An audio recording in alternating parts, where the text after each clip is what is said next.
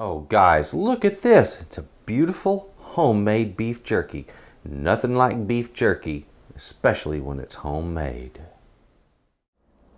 Well, howdy folks. I'm Stuart Trotter and this is Texas Cooking Today. Hey, what you're going to be making today is going to be some delicious food. And this is one of my recipe videos.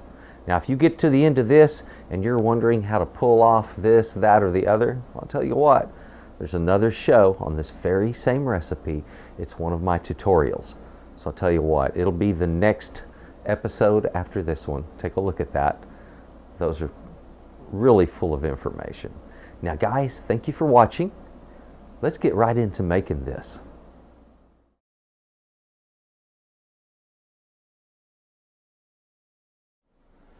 Guys, as you've seen right there, that beef jerky is good looking, isn't it? And it's really not that hard to make. So what I'm going to do is I'm going to show you my recipe for a good basic beef jerky. I think the real trick here is just don't overcomplicate it. So let's get in the kitchen and I'll show you my wonderful recipe for this delicious tasting beef jerky. Come on. Oh guys, look at this. Beef, soy sauce. I've got some vinegar here, liquid smoke, black pepper, salt, lemon, and garlic. And we're going to combine those to make one of the most fantastic tasting beef jerkies that you'll ever have. So guys, come over. Let's get busy making this. It's not that tough. We just got to get it mixed up and the meat sliced and it's ready to go. Okay guys, go ahead and get your meat sliced. Slice it thin, about 1/4 of an inch thick. And if you're going to use a cut like this, I recommend separating those muscles, cutting across the grain on that, because you're going to get a more tender bite when you do it that way. Now guys, after you get your meat cut up, the fat removed, get it in a bowl. Now we have it ready for marinating. All right, check that out. Isn't that beautiful? Guys, combine all of your liquids for your marinade in 1 cup, and then we'll squeeze the lemon over the top. Once we get it on the meat, we'll put our salt and our garlic in there at that time also. Now that black pepper, we're going to be using it later in the process, okay? So just wait till later on that. All right guys, now when you get all of your ingredients in there, squeeze those lemons in there, get all of the ingredients mixed together in one bowl, and add just a little bit of water to bring it up over the top of the meat. At that point, we're going to go ahead and throw it right into the refrigerator, give it a few hours to marinate, and then we're going to get it dehydrated, okay? That's it. So next thing I need to do is just get this covered. All right guys, get that lid up on there. Come on, there we go. Get this down in my refrigerator. I want to give it about 2 to 3 hours, like I said. It doesn't take long when it's real thin cut like that. Okay guys, my meat is marinated and I'm getting ready to dehydrate. Now you can use a pan like this with some simple, with some simple racks like this. Simple pan racks on top of a pan. Now the pan's just to catch drips. You can just use the rack in your oven all by itself. Put foil on the lower rack and put your beef jerky out on the upper rack and let it dry in your oven at 165 to 175 degrees. Some ovens their lowest temperature they show is 200, but often they will go below that. Okay, so set your oven to a real low temperature and that will work. Now today, I'm not going to worry with it. I have a food dehydrator. I'm going to use my food dehydrator and we're going to be doing this at 165 degrees. Now just get your beef jerky on the trays and get it cooking. Now guys, once you get your meat laid out on your trays, at that point, that's when you want to pepper it. And I like going with a real coarse pepper, so I'm going to set my grinder for that. And I like to be liberal with my pepper. You do yours how you would like. But I think this makes for a really good tasting beef jerky. Well guys, we have that dehydrator up and running. There it is. The meat is going to do its thing, and pretty soon we're going to have a wonderful batch of beef jerky. Just let it go. There you go guys, a little bit of marinating, slicing, and throw it into the dehydrator, and it is drying as we speak. It wasn't that tough, was it? The hardest part at this point is just waiting, because it takes hours.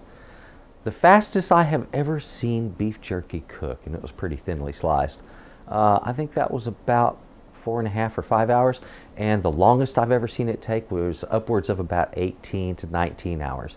So it depends on the cut, how thick you cut it, how thick it was cut, and other variables too. You know, there's going to be things like, barometric pressure. Believe it or not, that affects this.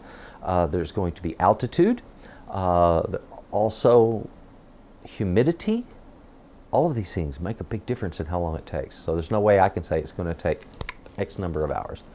It's just a matter of patience and you checking it, about every hour or so after 5 hours. So give that a try.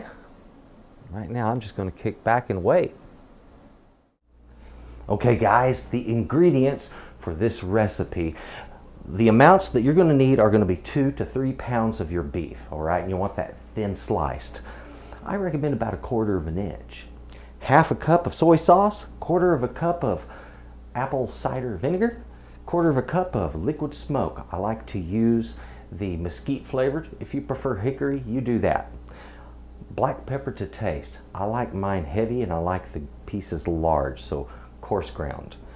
1 teaspoon of salt, 1 large or 2 small lemons, and 3 to 4 cloves of your garlic. And that's all there is to making a wonderful marinade that's going to, well, surprise you in how good it really is. It's tasty.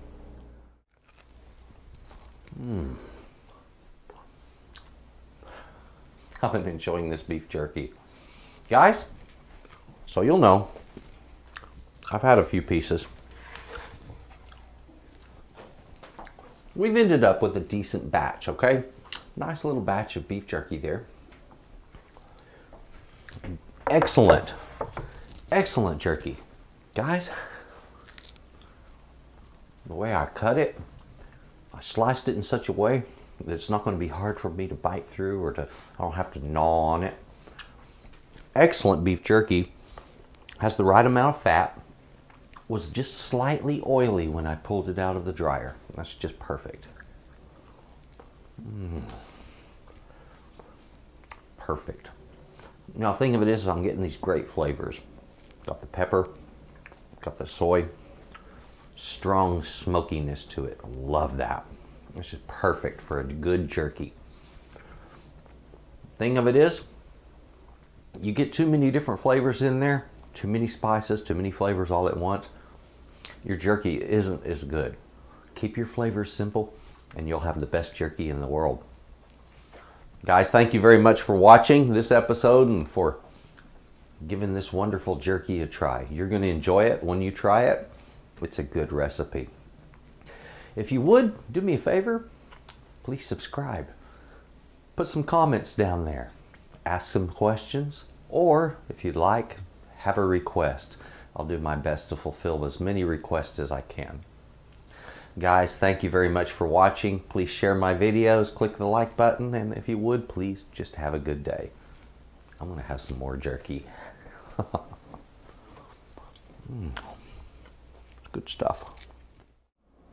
Well guys, once again, thank you very much for watching this show, for watching Texas Cooking Today. If you would, please go to my channel, check things out there. Please subscribe if you haven't done so already. I've got stuff coming out every single Thursday, so watch closely. There's some really good stuff coming your way. And thank you again for watching Texas Cooking Today.